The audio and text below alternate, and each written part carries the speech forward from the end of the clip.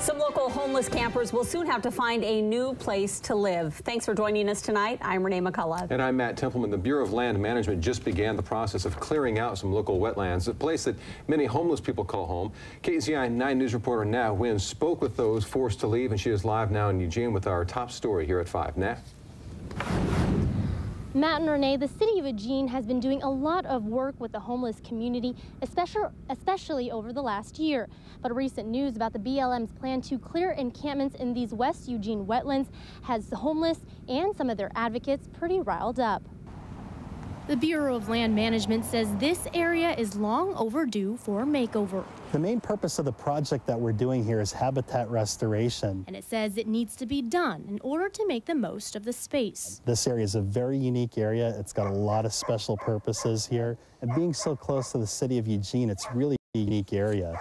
What we try to do is manage it for its intended purpose. But one of those intended purposes does not include camping. And while signs say it's not allowed, it's no surprise to hear there are people living out in it. Like this man here, who asked us to not use his name. He's been living here off and on for the last 2 years. And when we broke the news, he was not too happy about it. Quite honestly, okay, I look for an uprising again between the homeless and the government. And for people like him, there isn't any other option. It's basically to where we got a place to stay.